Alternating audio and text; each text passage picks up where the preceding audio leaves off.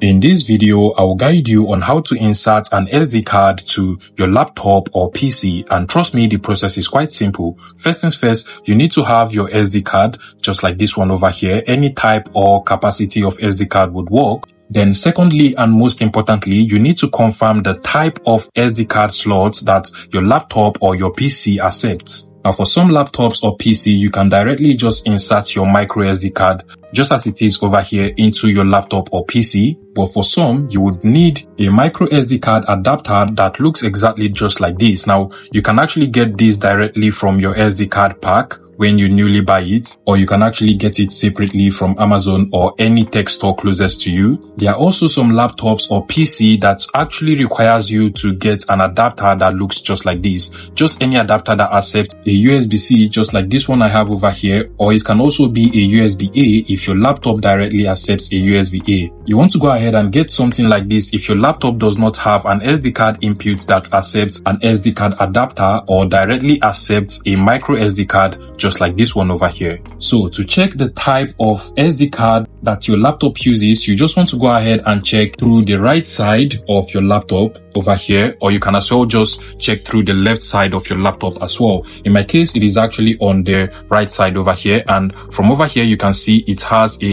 label micro SD card. So mine actually accepts a direct micro SD card into the laptop. So if you check through your laptop and you see a small input with the label micro SD card, then you can directly just insert your micro SD card into your laptop. You want to make sure you turn from over here. You're going to see these gold or silver lines, flip it backward, and then just proceed to insert the SD card into your laptop or PC directly.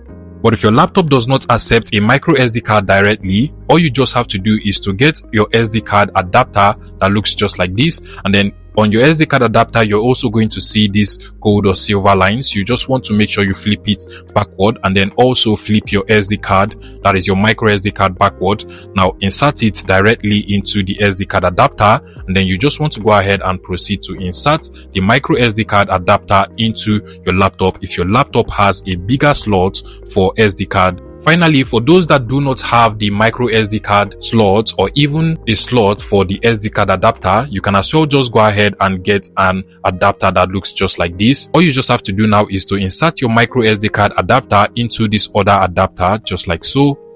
And that is all you have to do. You just want to go ahead and connect it. If it is a USB-C adapter or a USB-A, anyone that your laptop actually supports, just go ahead. Once you've connected it to the adapter, proceed to connect it into your laptop and you're good to go.